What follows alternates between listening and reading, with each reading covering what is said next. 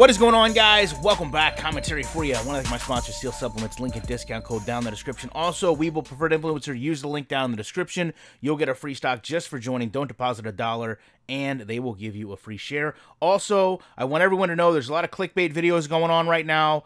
Anyone that needs a Madden beta code for the weekend, go down to GameStop. My local one in Newark, Delaware, had about 50. That's what it looks like when you walk in the store. They'll give them to you for pennies on the dollar. I just did a video where I talked about home field advantage, and I didn't even realize that all that playing of God of War, they don't even know where Kansas City Chiefs play, but I did fire up my beta. I went through every team, and I want to go over just the basics, okay, of what each team's stadium brings to the table. Because some of these are really good. This is a really good thing that EA did.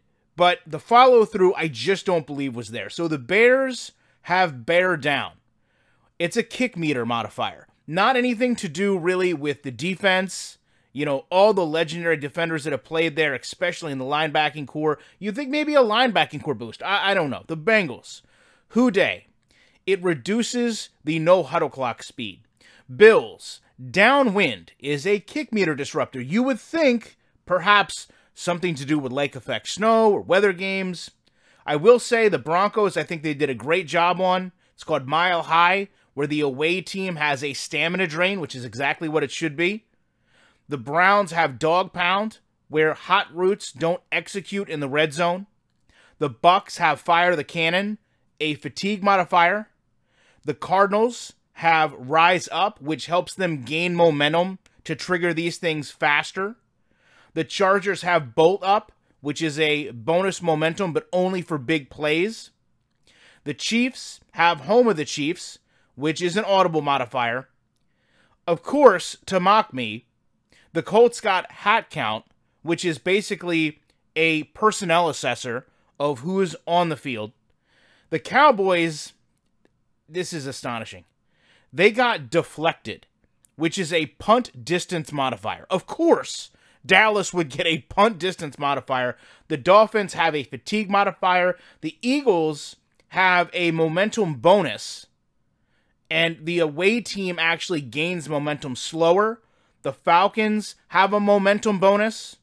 I think the most interesting one is Washington has unstable ground, which lowers the agility for away teams. Also, in the art of paying attention, the Giants and the Jets, because they play at the same stadium. Now, I want to let you know, EA, that's not in New York. Because the Giants and the Jets play at the same stadium, they both have Turf Wars, which is a fatigue modifier. The Jaguars have Duval, which is a bonus for touchdowns. You know, they don't get them a whole often, so that's, you know, here nor there. The Lions have Motor City, which is an acceleration boost, which is probably going to be the most overused one. The Packers have Go Pack Go, which again is the increase for the home team, slowing for the away team we saw with the Eagles. The Panthers, I'm really interested in this, to be honest with you. I wonder how many people really know the story of Keep Pounding in Mark Fields and Sam Mills. Because I don't think EA has ever went out and tried to educate their fans of what Keep Pounding stood for. But it's a stamina boost that the Panthers have. The Patriots, they have their own whole segment where the ball gets deflated. You can actually see the plays before you even play the game. It just shows you every single drive what the offense... I'm just kidding, guys. You know, I mean, as a Colts fan, I gotta go with these sometimes. They have Our House. It's a momentum boost, but only on third down conversions and touchdowns. The Raiders have Just Win Baby, which is increased momentum, again, to get these things to trigger, and then a fatigue bonus. The Rams have bonus momentum on defensive stops. The Ravens get bonus momentum on running plays. The Saints have Who Dat, which is a third and fourth down route modifier.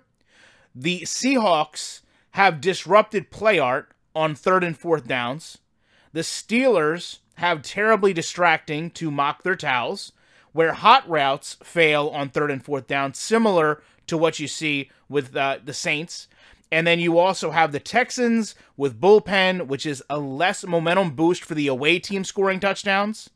The Titans have Tighten Up, which is, interesting to me in the fact that it's going to be improved blocking, which sometimes Madden's blocking is irrational and uneducated, but lowered holding calls. What if we're playing a game where I have holding calls turned off? Did I not just completely negate home field advantage for the Titans? Finally, the Vikings have Skull, which is a red zone speed boost. Now, some of these, to be honest with you, I feel are far more overpowered than others. I mean, if I'm going to a red zone speed boost, or I'm going to a team with Washington where you can't move on the field as fast, that's a heck of a lot more impressive than a fatigue modifier, or, oh, your hot routes might not work correctly. So it seems like they tried to do the right concept here, of really trying to make each stadium unique, but even as I went through these, many of them are the same. It's just the same concept with a different title. I don't know if this is really going to implore an entire game-changing feel. Now, I will say, apparently, this is also across the board. So, online, franchise, I would assume Madden Ultimate Team. Depends if you buy the stadium in Ultimate Team, of course. You would have all these available to you, which is only going to mean if they go back to selling stadiums the way they used to, you know, you're going to have those stadiums that are, I guess, quote-unquote, overpowered or more meaningful. I guess to a degree, some of these can affect an entire team, while some of them can only affect certain players, and naturally, you just want the odds of something that's going to impact more people on the field. So, you can have the hot route modifiers never work, or never actually adjust properly, whereas you're always going to have, with Washington or a few of the other teams, you know, the increase in the team in terms of the momentum, or excuse me, for the speed, or if you go back to use Tennessee as an example, the blocking. Those are going to be consistent. So it is really interesting to see how they went about approaching these, and I will say one thing, put them in the game relatively quickly. So hopefully these are things they can build on. Hopefully these are things they can try to build into the actual atmosphere as the team as well. I want to see the crowd reaction to these things. I want to see, and listen, I'm not really that big of a presentation guy, but blend the presentation in with this. Show the dog pound when you're at the Browns Stadium and you've got these issues in the red zone. Let us know as a gamer from a depth perspective, from an immersion perspective, why this is happening. When you go to the Raiders, right? When you go to Seattle. That's why I mentioned earlier, how many people really know from Madden what keep pounding stands for? Try to educate your fan as to why these things are this way, not just, here's some things we threw in the game to make it different. So, with all that said, we asked for a very long time EA to try to go in and distinguish between teams as you play from a week-to-week basis. I would love to see these things get increased in the playoffs, where you have those elements of maybe you have teams that get a little faster. Maybe you have teams get a little slower.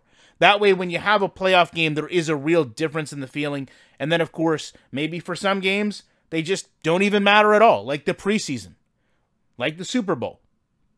So there's a couple different ways I think they can do this to really help distinguish teams and distinguish game to game. It's just, are they going to continue to build upon this, or is this going to be something that goes in one and done, or we never actually see it in the game? I can tell you, playing the game, going through a couple of these, I really didn't notice that big of a difference, but some of it also is placebo because you're telling yourself it's there, so therefore it must be there. Love to know your guys' thoughts on this. Appreciate you checking it out. I will be back in the week with more commentary.